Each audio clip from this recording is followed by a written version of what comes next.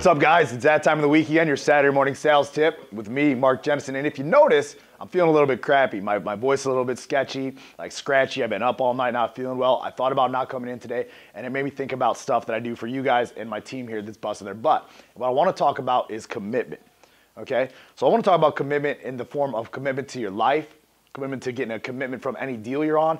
Always ask for a commitment, right? No matter what, you got to show up. And I want you to think about this right now. How many deals in the past week have you left on the table because you didn't go to get commitment?